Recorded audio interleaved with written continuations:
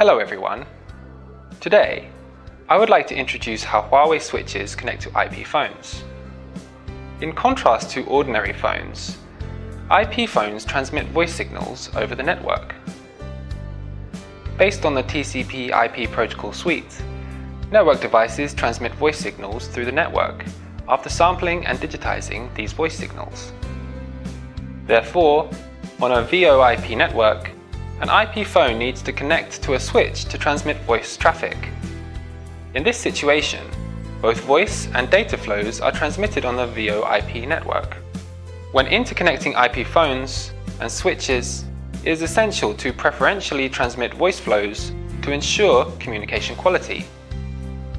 It is common knowledge that packets with the highest priority are transmitted first. Therefore, voice packets must be identified and prioritized if they are to be preferentially transmitted. A switch identifies voice packets through the following two ways. The first way is identifying voice VLAN IDs carried in the packets sourced from IP phones. A voice VLAN is used to specifically forward voice packets. A Huawei switch allows a VLAN to be specified as a voice VLAN and can allocate a specified voice VLAN ID to an IP phone only through protocols such as LLDP and DHCP. The other way is identifying the organizationally unique identifier of an IP phone. OUI is the first 24 bits of a MAC address and is a unique identifier assigned by the Institute of Electrical and Electronics Engineers to a device vendor. Generally, the IEEE allocates a 24-bit address segment from which a device vendor allocates addresses to devices. Next, let's see how a switch improves the priority of a voice packet. For a layer 2 packet, the COS value in the VLAN tag determines the packet priority. In contrast, for a layer 3 packet, the DSCP value in the IPv4 packet header determines the packet priority. Therefore, increasing the COS value or DSCP value in a voice packet increases the voice packet priority. After the voice VLAN function is enabled on a Huawei switch, the COS value defaults to 6 and the DSCP value defaults to 46. For the interconnection between IP phones and switches, there are two modes that IP phones use to identify voice packets.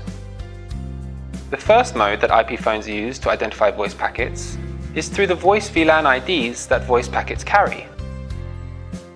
IP phones can obtain voice VLAN IDs using the following four methods. Method 1. Obtain voice VLAN IDs through LLDP. Method 2. Obtain voice VLAN IDs through the network policy TLV field of LLDP. Method 3. Obtain voice VLAN IDs through CDP. Method 4. Obtain voice VLAN IDs through DHCP. The second mode that IP phones use to identify voice packets is used when IP phones cannot obtain voice VLAN IDs. Instead, switches identify voice packets based on the OUI of IP phones and connect to IP phones using the following 5 methods. Method 1. Connect IP phones to switches through the OUI-based voice VLAN. Method 2. Connect IP phones to switches through MAC address-based VLAN assignment. Method 3. Connect IP phones to switches through the PVID of the voice VLAN ID. Method 4. Connect IP phones to switches through ACLs. Method 5. Connect IP phones to switches through an ACL-based simplified traffic policy. In total, Huawei switches can connect to IP phones in 9 ways.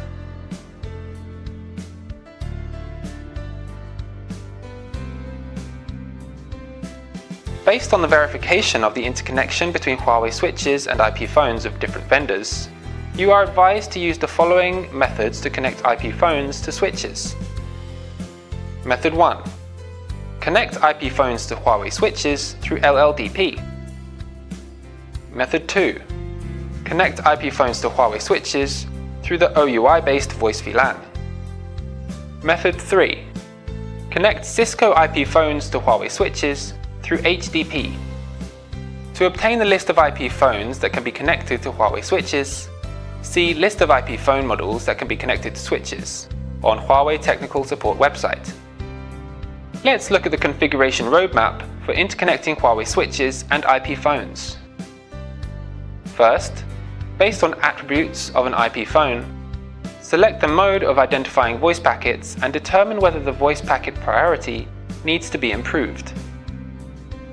Deploy a DHCP server to allocate an IP address to the IP phone. Finally, select an appropriate authentication method to authenticate the IP phone.